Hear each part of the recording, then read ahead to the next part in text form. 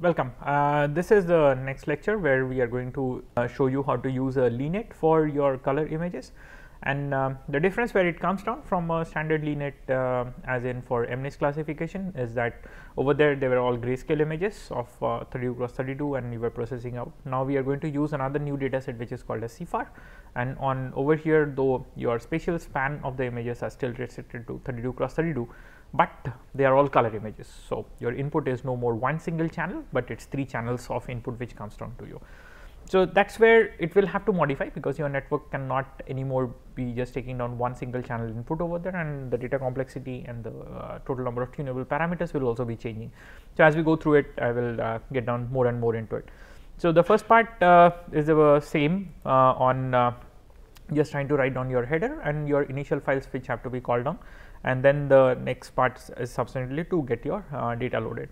Now what we do is we try to stick down to a similar kind of a conformal thing as we had in our MNIST classification problems with LeNet, and that was to take down just 100 images on my batch and then subsequently do it. So here also I am trying to stick down to the same batch size of 100 images.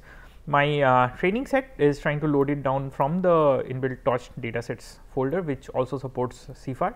Now CIFAR is basically natural images available and of small, say there are cats, dogs, animals, bicycles kind of thing, and there are 10 categories, and that's why it's also called as CIFAR 10. Now you can just load down the data set using the same train set and train loader function over there, and this will just download if it's not already downloaded, and then do it. So this is quite similar to using any of the standard data sets as we had been using for MNIST as well in the earlier examples. So let's load this pipe. So it just sees that files are already present, and then they are verified and it's okay. So my 2 trainers are created over here. Now the next part over here is to get down and actually print down the number of samples. So let's print it down, and quite on the different side is that while on MNIST you had 60,000 examples for your training, here we just have 50,000 examples for training and then 10,000 examples for the testing over here. So it's that's the only difference which comes down.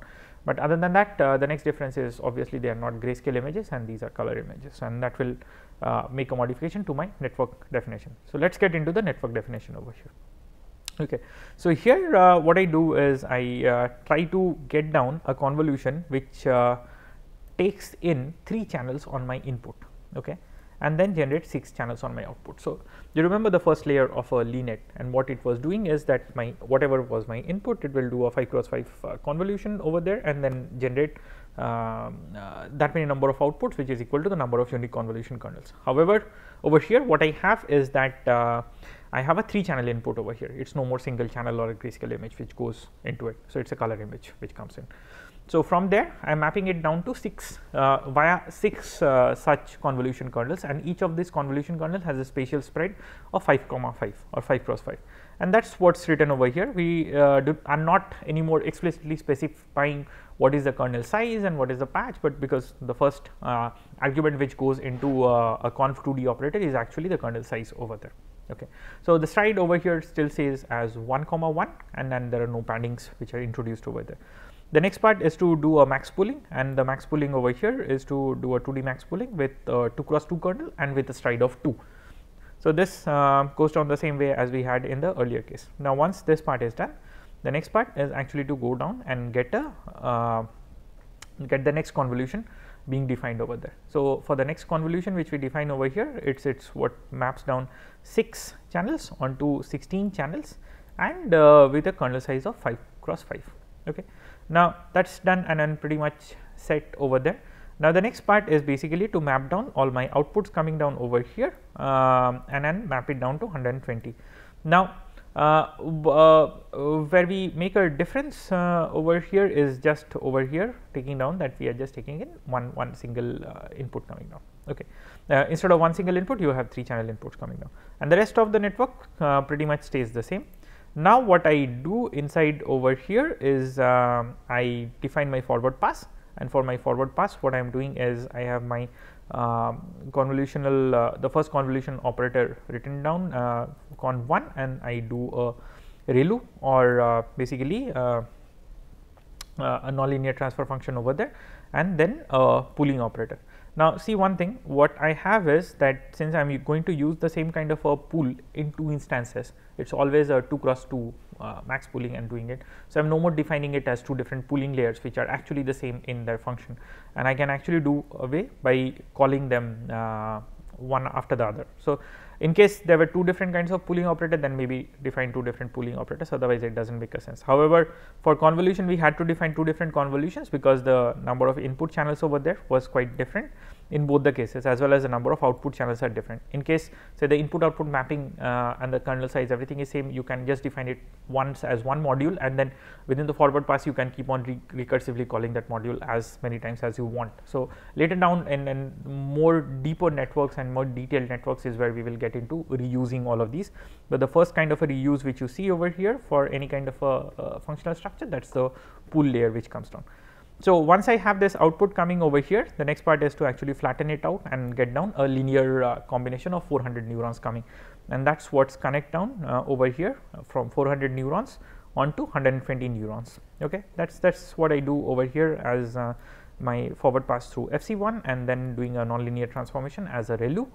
The next one is to do a forward pass over FC3 and then a ReLU, and then the next one is to do a forward pass over FC3, and that gives me 10 outputs over here. And since this is a classification network, as in the earlier case we had a log softmax written down, we write down the same log softmax over here. So, this is about defining the network. Let us run it, and then I have my network to be defined. So, that is what is defined as net. Okay. At this point of time, I have my network defined and all the weights initialized and available to me for further usage. So, this is quite straightforward. We did see that what I have is basically convolution which goes down over here, then a max pooling operator on the 2D side of it, and then again a convolution, and then my linear combinations coming down. And this is a very straightforward way of looking down into whatever I wanted to define in terms of writing down just single arguments coming into it is what has actually been defined on the system over there, and then there is nothing wrong. And this pool operator over here is what is being reused. So, the output which comes over here again goes through pool, and then that output is what is fed down over here, and you could pretty much do these sort of reuse of each of the modules, because your forward function is how the data mapping is mapped down. It's not in the order of exactly how these things come. You can have them quite juggled up and down as well, but then the only thing which defines how the data flows is just this forward function, which is where it's written. So, this was to give you a first hint for the first time that it's not necessary that all your structures will have to be written down in the same order. It's just for convenience and for easy to debug when you are trying to look into it, that all the structures as they would come down, they are written in the same order as how the network gets built up, but then that's not a necessity from the perspective of handling the data. The only necessity is that your forward function is properly defined, which can take in the data in that particular format. And then what I do is, once my network is defined, I try to just copy down my weights and keep them for my further use. So, this is in line with what we had done in the earlier lecture, where I was trying to show you that at the end of training, how many of these weights have actually changed and what is the kind of a change which happens over there. Next, I check down for my availability of a GPU, and yes, my GPU is available. So, it's a great news, and then I can get started with defining it. So, since it's a classification function which I am using over here, classification problem which I am using, so my cost function or the criterion over here still stays as negative log likelihood without much of an issue. The optimizer, as in from our earlier experiences coming down, we stick down to using an ADAM or an adaptive momentum optimizer over here. So, that is what is defined, and then let us get into my training part over there. Now, the trainer does not have much of a difference coming in. We just train it over 10 iterations or 10 epochs over there.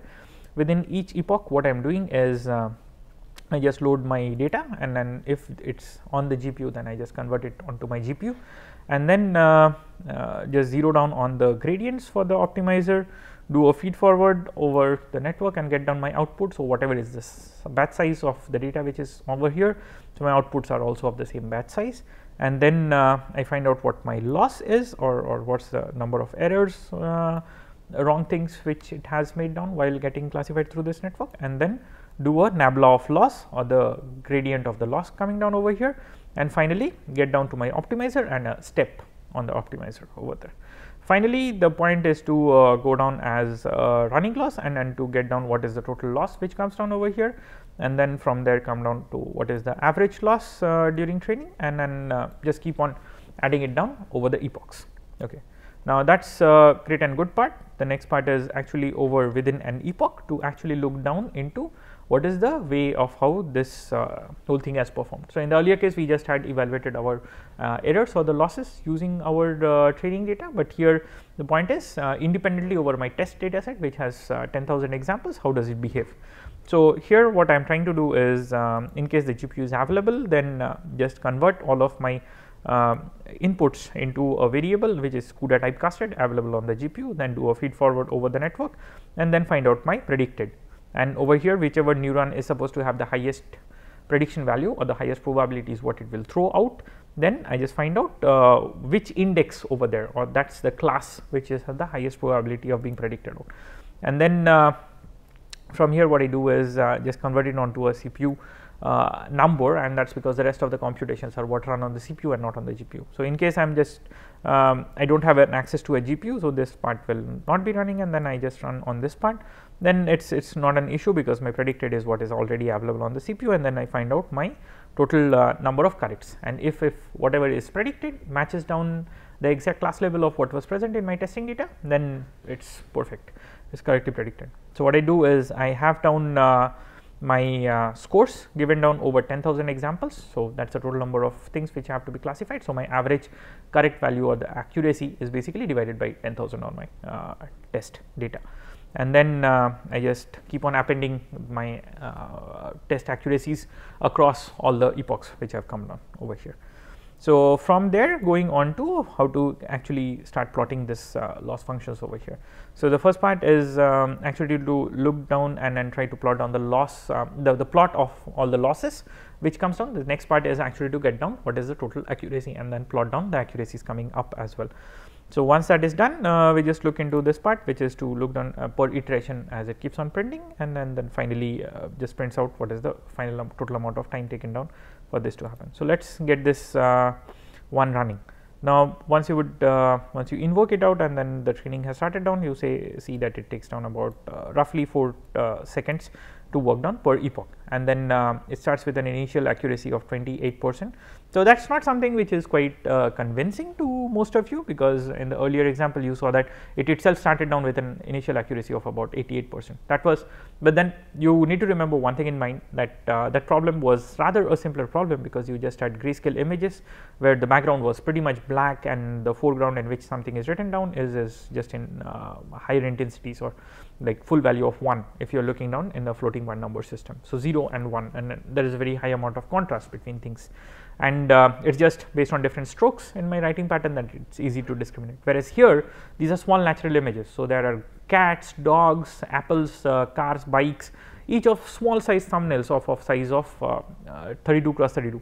Now, given this point that say if you have a bus which is in the size of 32 cross 32 pixels versus if you have a small minivan versus if you have a some sort of a truck given down in small thumbnail sized images, it's really, even for humans, it's a hard problem to understand. So, here it's also facing the same kind of a problem, most likely like it's just confusing around with these similar looking objects which are getting bound together. So, that is one of the reasons why you do not initially get to see that high accuracy coming down. However, one major point is that at the end of the training, when it took down 37 seconds, you can still see that there is a monotonic decrease in the loss curve as well as a monotonic increase in the accuracies coming down over here, and that makes us to one of these points that if we keep on training it down for larger number of epochs, so say put it down to train down for 100 epochs, you would pretty easily see that this goes down much above the 80% benchmark. Now, one more thing you need to keep in mind is also play down with the learning rates over there. So, change the learning rate iteratively, as we had discussed in the earlier classes of how to come down to convergences. So, after every say 10th epoch, you just reduce the learning rate by half of it and then let it keep on going down over there, and you would see that there will be a monotonic decrease and eventually it will come down to its most saturation point over there. So, once that is done, the next part is to actually look into my weights of what it was before my training and after my training. So, we make use of a similar kind of argument and objective as we had in the earlier case. The only difference over here which would come down is in the earlier case, your first layer of weights was what is connecting a grayscale onto my number of channels, and the number of weights over there is equal to the total number of channels which comes down over here. Now here I have an RGB image, 3 channel image coming down, because my total number of say planes on my convolution kernel is also equal to the total number of planes in my input image, or the total number of channels over there. And that is why you would be seeing down that in your first convolution kernel, in the earlier case while you were just seeing grayscale weights, here you are going to see down color weights, because there is a weight associated with the red channel, with the green channel, blue channel, and this is a composite visualization of each of them which comes out. There are 6 kernels in the first convolution layer, so these correspond to the 6 kernels, each is of a size of 5 cross 5, 1 2 3 4 5, 1 2 3 4 5, so it is a 5 cross 5 which comes down over here. The next part this is the weight. Basically these are all the weights which are there before the training, and these are the weights which the kernel takes in after the training, and it looks more of like a chessboard, a very decorated piece of chessboard, and then nothing much to convey down. You do not see gradients or anything coming down, but then you also need to keep in mind that the network as such has not come down to a great performance. It is not even barely 50% on the accuracy side of it. However, it is doing much better than a random chance, because if you had to classify down 10 different classes, then the random chance is 1/10 or 0.1 sorry 10% is the random chance, and that would come down to an accuracy of 0.1 actually. So instead of that, this standing at 0.45 or more than that is actually a much better performance than just a random guess. So anyways, these weights are not yet trained, though if you look into the difference, you would see that there are gradients which are changing down. So there are changes in the gradients in the green channel, there are changes in gradients in blue, so which is basically one of the other channels other than green which is present. Now here do you see that there is some sort of a change in the brown shade, so it means that there has been changes in red, green and blue, all of them taken down, and most predominantly it is basically green and red where the change is coming down. So these look like shades of purple, which is where the differences are in the planes of blue and red.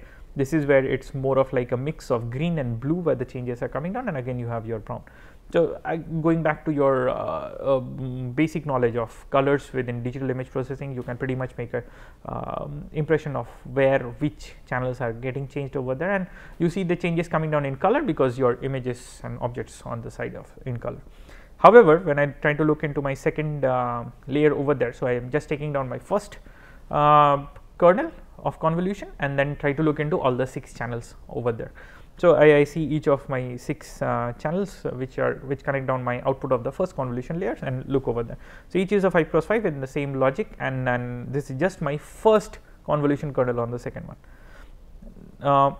If I look between the weights of when it is not trained versus when it is trained, there are minor amount of changes which I would see, and however on the difference I do see that there are gradients which are sitting down over here. So this is what comes down as we keep on moving towards color images. So now that is as in with autoencoders, when I was explaining you for grayscale images to color images, and there was one very immense important point which was made down, as that there is technically at this point of time no solution given down, or there is no definite answer of when it will converge, what kind of an architecture would come down as the best one. That's still a challenge to be solved out over here. And so you see that over here as well, it's the same kind of an architecture with the similar number of weights and everything which goes down. The kind of performance it has on grayscale images versus the kind of performance it has on color images is drastically different, and one of the reasons is on your grayscale images of MNIST you had a much conformal way of representing the data. It was much easier to learn down very definitive patterns, and that is why it was able to classify them in a much better way. Whereas if you go down to your color images, then the way in which it would be able to learn down some discriminative patterns which are of really importance and would make down sense is much low, and for that reason it takes it longer and longer to learn it out.